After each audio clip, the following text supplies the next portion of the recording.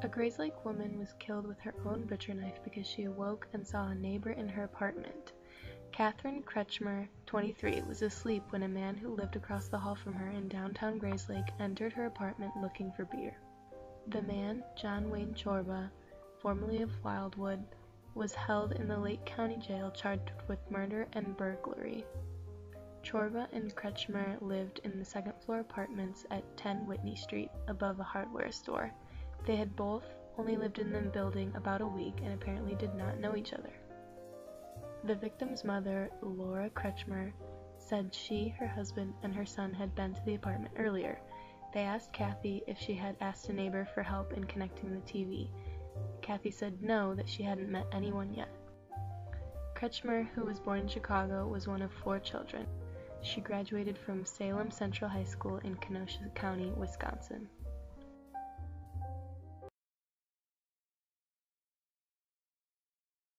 As I recall, that was upstairs of the hardware store, and I think it was Laporta's. They ran a pretty nice place, and sometimes you had apartments up above. They'd rent to some people, and I think what happened with this 27, apparently he's in his 20s. I don't know what his age was exactly.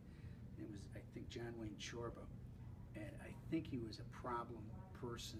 He had some issues, probably mental illness, perhaps drug use, and I think it was a crime of opportunity, knowing that there's a single woman there.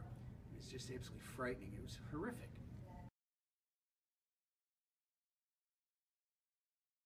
Well, I tried to tell the students that crime happens a lot, and it's as shocking as it was. You can't alarm it by saying it's a crime wave, but I was sure glad when they locked him up. He eventually would die in custody, in prison, I think. I mean, it was absolutely horrific.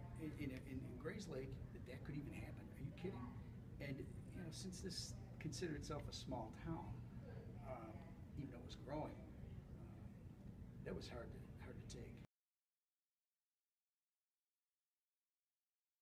I think so. I mean, we would probably be telling our kids to be cautious, watch out at, it was an isolated incident, according to the Grayslake police. Not in school, not really, but they expressed concerns that could happen. I said, well, you try and reassure them. Say, this is a good town.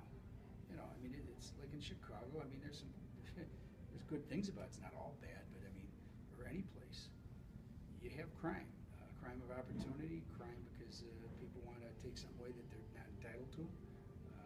Revenge, hatred, jealousy. There's a lot of motives for crime, and it can happen anywhere where there's people, a lot or a few. It just seems like in a smaller town, it's more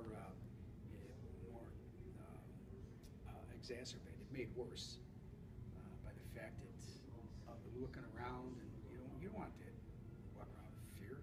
I don't recall them saying much except how sad and angry they may have been, and how could this happen?